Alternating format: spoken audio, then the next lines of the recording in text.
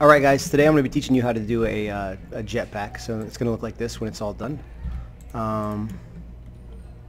You go ahead and hit play. Alright.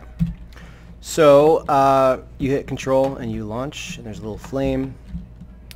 And you run out of fuel. The fuel refuels, and then you hold down control to go again. As long as you don't let it get all the way to 0, it actually goes right back up. If you let it go all the way to 0, there is going to be a cooldown, and you have to wait for it to recharge for about, I think, 2 seconds or 1 second. So here's how I did it.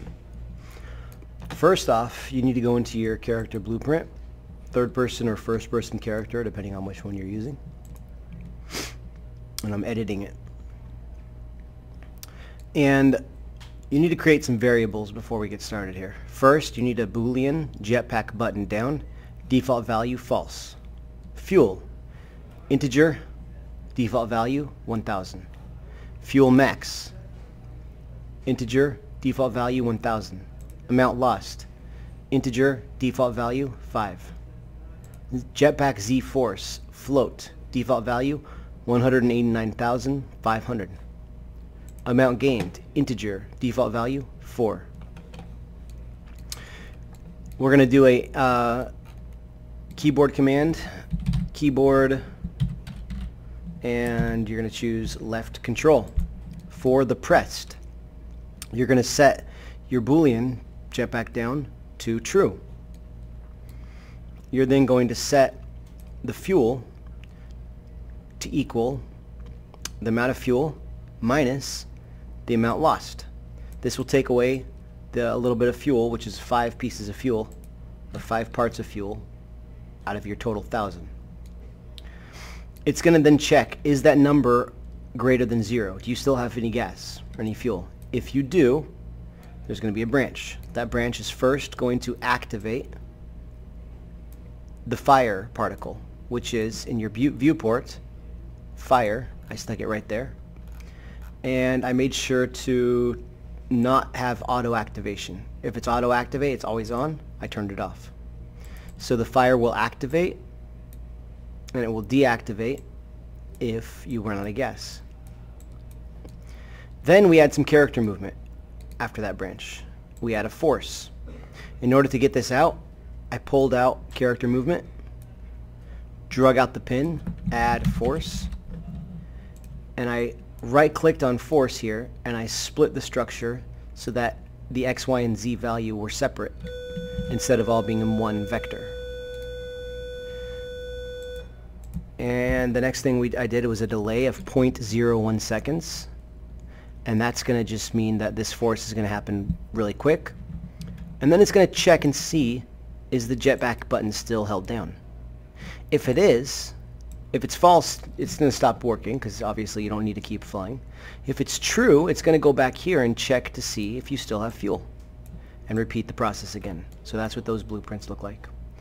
Now if you let go of the left control, the first thing that's going to happen is the fire effect is going to deactivate no matter what else is occurring. Then it's going to check and see, do you have less than 2 fuel?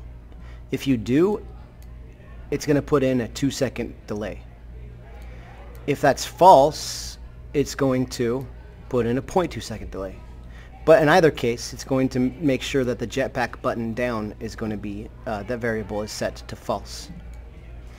We then come in here into a branch and we check to see if you have exceeded the maximum amount of fuel. If you already have a full fuel tank, nothing else is going to happen. The false value is nothing. But if you have less than your max fuel, which is 1,000, this code is going to run. And again, we have the button is not pushed right now. It's going to set the fuel by taking the fuel and adding it to the amount gained.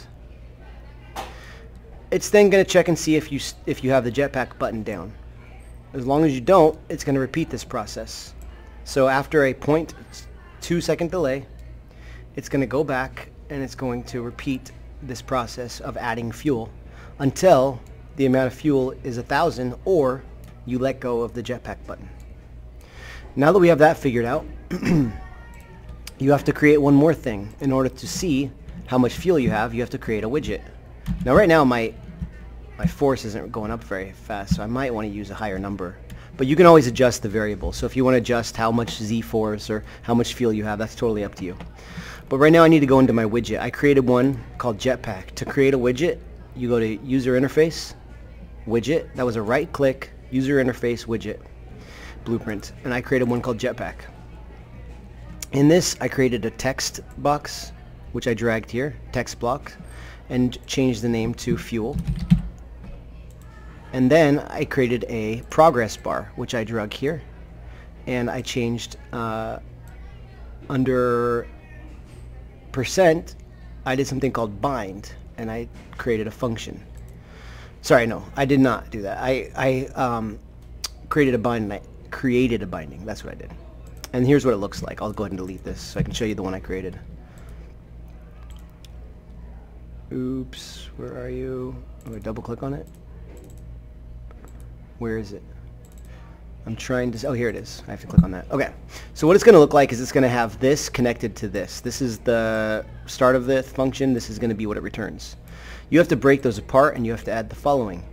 Cast a third-person character, get controlled pawn, get player controller, player index 0. Then you need to go to, as third-person character, target fuel, fuel max.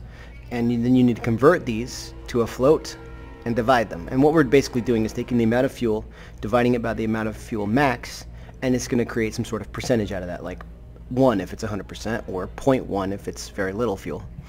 And that's going to be what affects the slider. That's all you have to do for that slider. Final blueprint, you have to go into your level blueprints, and you have to add event begin play, and you have to add these two codes, which are exactly what's on the board behind me. And just make sure you choose Jetpack here. And once you do that, you should be good to go. Alright guys, thanks for watching.